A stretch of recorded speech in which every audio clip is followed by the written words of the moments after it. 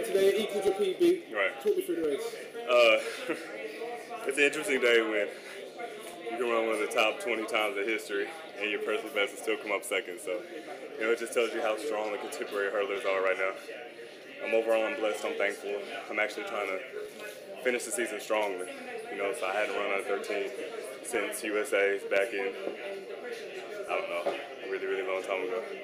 But overall, just blessed and thankful. I'm going to drop a hammer in Brussels, definitely. What's next? Where'd you go from there personally?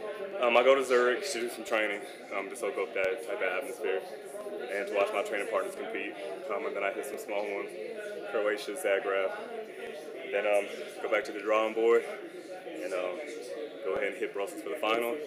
Then come back from Manchester, run calmly, and then sip some adult beverages and take it back to the house. Thanks for that, man. Thank you.